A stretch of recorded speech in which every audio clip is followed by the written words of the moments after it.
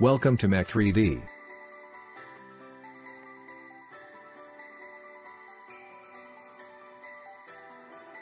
In this video we will discuss different types of units. First of all, you need to understand what is physical quantities. Let us define it first. All measurable quantities are called physical quantities. For example, length. You measure length using the measuring tape. Another example is time. You can measure time using a stopwatch.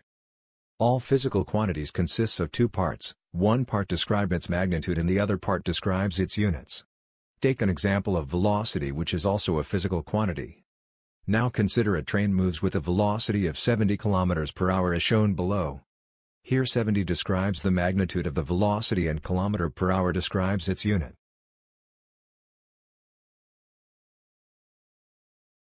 Now we are going to define the unit.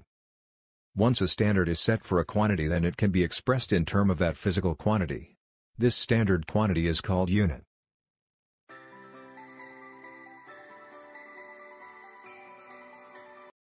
We divide physical quantities into three basic types, that are base quantities, derived quantities, supplementary quantities. Now we define each of them for you. The first one is base quantities. In any system of units, the units for some physical quantities must be defined through a measurement process. These are called the base quantities for that system, and their units are the system's base units. All other physical quantities can be expressed as algebraic combinations of the base quantities. Each of these physical quantities is then known as a derived quantity, and each unit is called a derived unit. For example, speed is a combination of two base units that are meter and second. Supplementary quantities are geometrical quantities.